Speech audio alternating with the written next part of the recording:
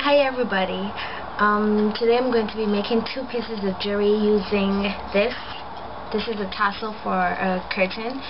I'm going to be making a pair of earrings using the actual tassels, and then using the rope I'm going to be making it into a chain and adding some beads to make a pendant.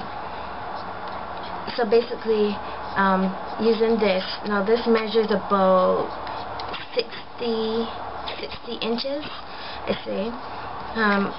Also using some earring hooks that I picked up from the haberdashery store, and also this is some beads. Now I got these beads together. It came in this bag together, but you could collect beads from craft store or haberdashery store or anywhere.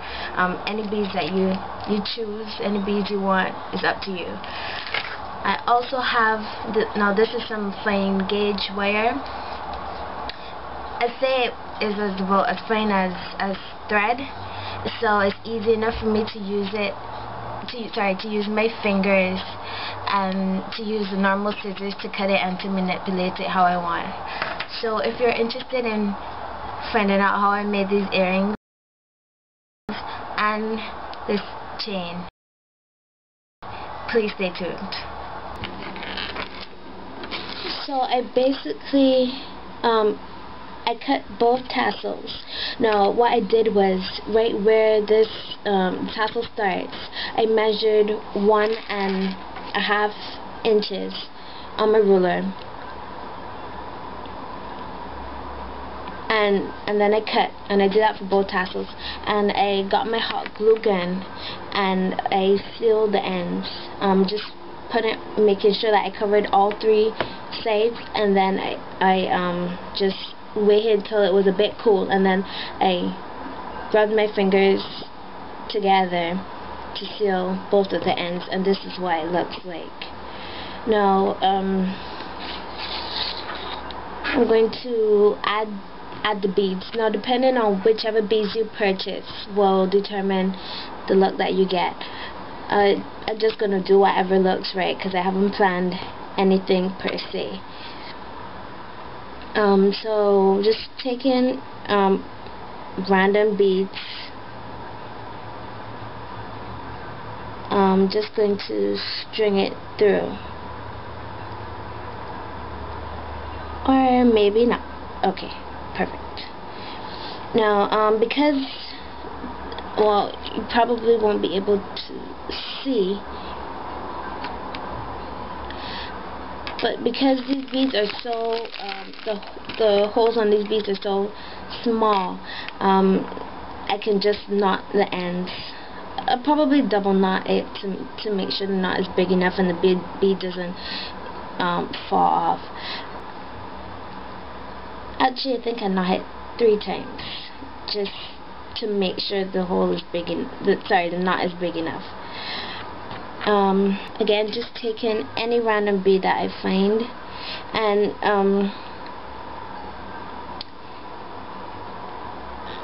I think to give it an added look, I'll be adding the beads on at different lengths. So for here, for this one, I added the bead like close to the very top. This is just to give it not a uniform look, just to make it look a bit different.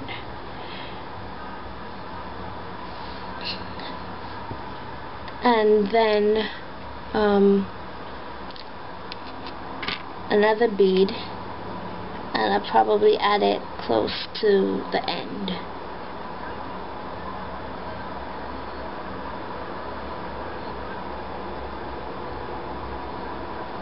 Again, you can use whatever beads you want. You could add how many beads you want. This is very much a personal choice. I just like to go along with whatever looks right. So whatever looks right to you, do you, basically.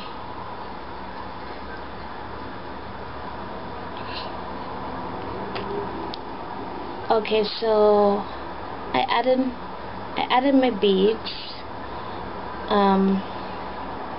think I'll add a bit more.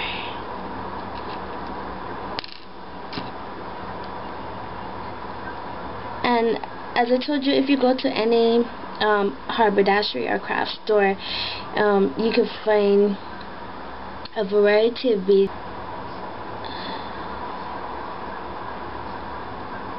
Okay, there you go. And add this close to the middle.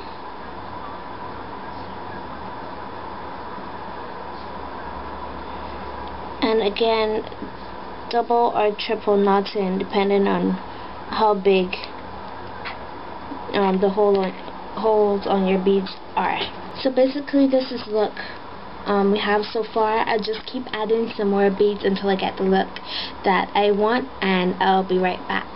See you in a bit.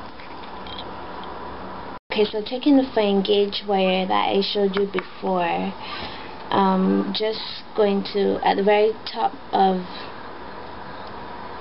the tassel, get the wire, and you want to make like small loop. So you have basically one long end that you haven't cut yet and one short end, and you just twist the short end around the long end.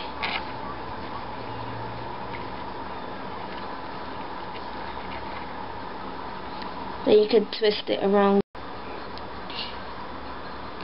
and when you get to the top, just wrap it around a few times. I say about 6 or 7 times.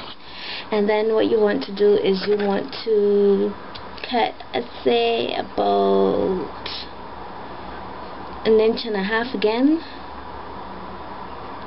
and cut it. And this is a slightly tricky part. You're going to take the wire and you're going to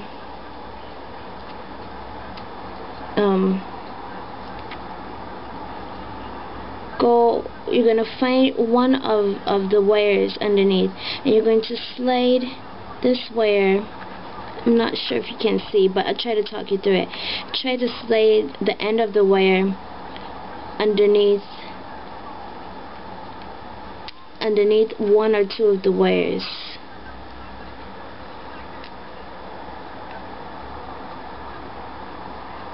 It's a bit tricky, but once you get it, then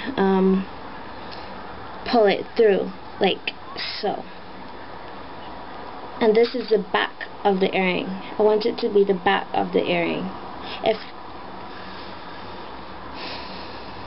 And then you get your earring hook and you slide it on. Oops. And basically slip it on, and then what you want to do is loop it in twice. So as you see, here is one loop, and I'm going to put the end back through the loop again, like so, and then twist around the top of the tassel again, and then just to secure, make sure it's secure, I'm going to get my hot glue gun, and that's it. So now you have 2 completed earrings. Stay tuned for pictures to see how they look. See you in a bit. Oh, and stay tuned for part 2, where I make the pendant out of the rope from the tassel. See you. Bye bye. Thanks for watching.